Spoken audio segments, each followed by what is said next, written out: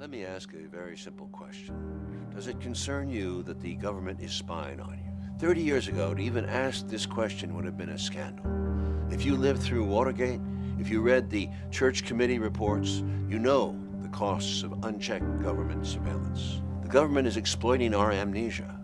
We did not pass the Fourth Amendment in order to protect those with something to hide. We passed that amendment which prohibits general warrants or limitless surveillance because we know all too well the cost of an unaccountable government. The question is not, do you have something to hide?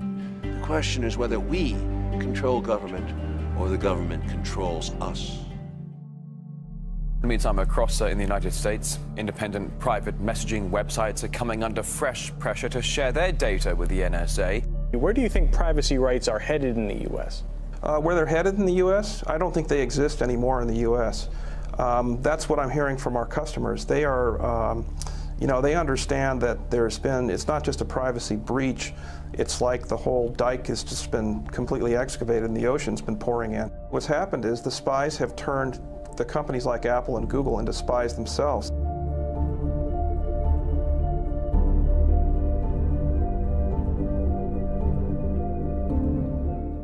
WikiLeaks! I love WikiLeaks!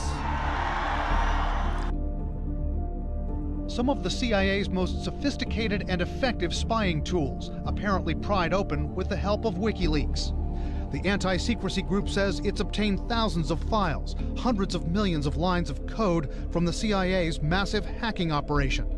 WikiLeaks says the documents show the CIA's team of hackers have developed malware to be able to hack into almost any device people use and can remotely control iPhones, iPads, Android devices, taking video from their cameras, listening with their microphones. They can turn my TV into a spying device? What happens when I turn it off?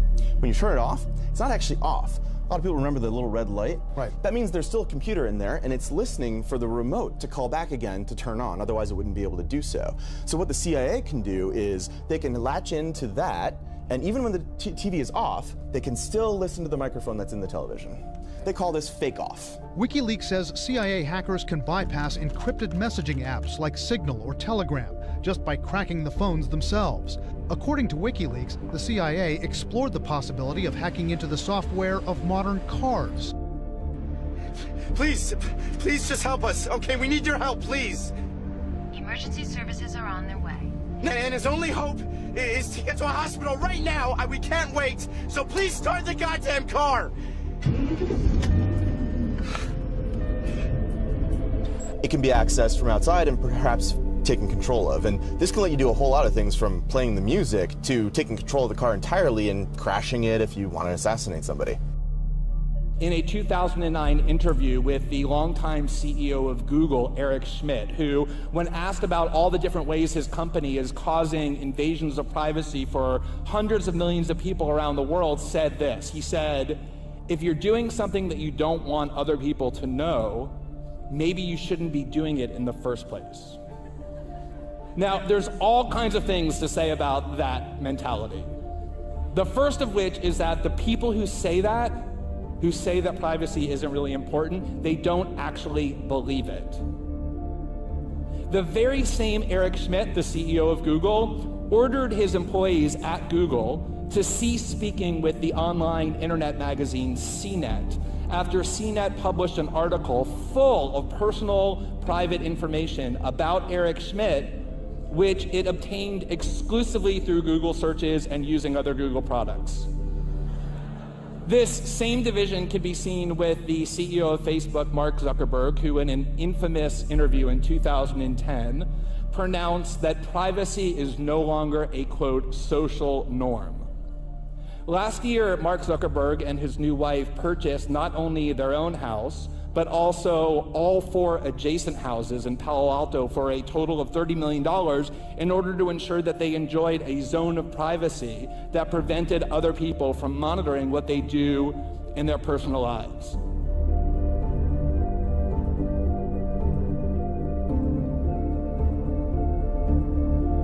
Kind of like the Matrix, except the agents are with the NSA and British intelligence. We learned today that government spies have reportedly been infiltrating the virtual worlds of online video games like World of Warcraft and Second Life. That's according to documents leaked by former NSA contractor Edward Snowden and reported in a joint investigation by the New York Times, ProPublica, and The Guardian.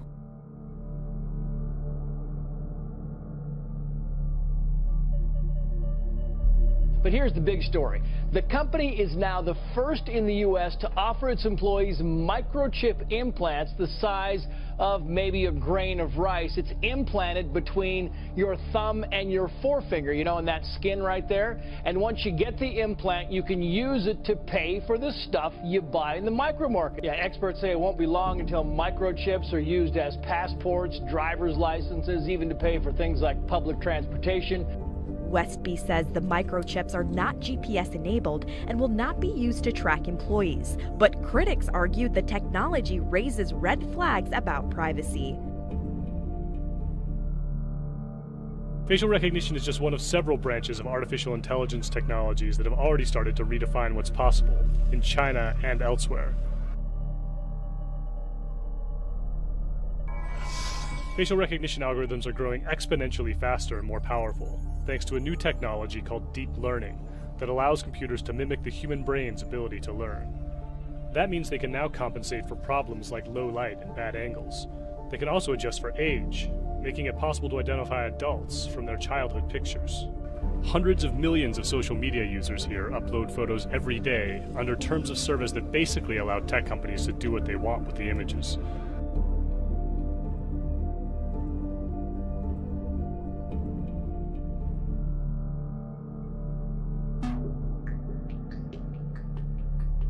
Hi, Sophia. How are you? Hi there. Everything is going extremely well. Do you like talking with me? Yes. Talking to people is my primary function.